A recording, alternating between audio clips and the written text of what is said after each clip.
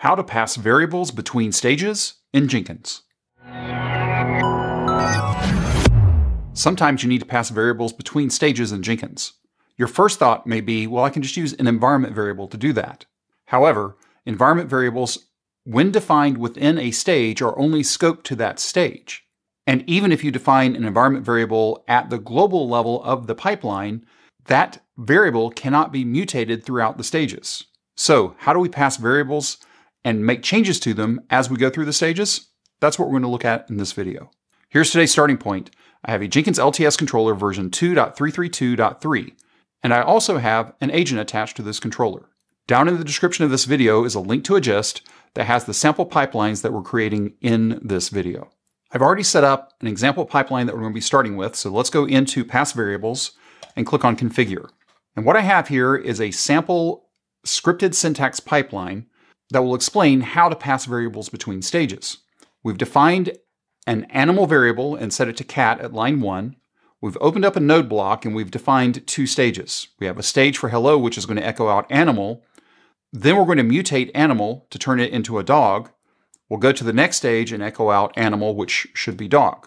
So let's go and click on save and click on build now. What you'll see as it runs is we're running on our agent 1. We're echoing out cat in the first stage, the hello stage, and then we're echoing out dog in the goodbye or the second stage. Now, from a scripted syntax perspective, that's really pretty straightforward. But instead of using scripted syntax, you really should be thinking about using declarative syntax, because there are features that are available within declarative syntax that aren't available within scripted syntax, such as the ability to restart from a specific stage. So I want to take this example pipeline and turn it into declarative. So let's go ahead and go back into the pipeline definition, and let's change this definition into the comparable declarative version. It's going to look similar, but it's going to be a bit longer. So let's take a look at it. What we have here is, and I'll size this down, we have our first line still being def animal cat. But you'll notice that this is outside of the declarative pipeline block. So if we want to be able to make changes to a variable within a pipeline, we need to declare it outside of the pipeline block. If you were to define a variable within the scope of the pipeline block, then that variable change would only stay within that scope. So if I want to be able to do something on I'm going to call a global level, not global from a Jenkins perspective, but global within the run of this one pipeline, then I've got to define it outside of pipeline. Have my agent any, and then I have 2 stages. I have my hello stage and goodbye stage, just like what we saw with our scripted syntax.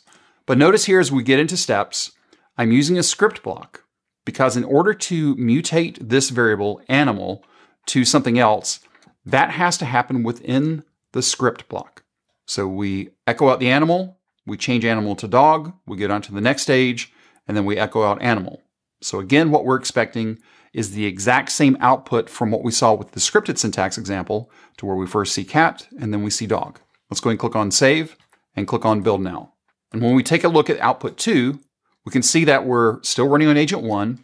We get cat and then we get dog.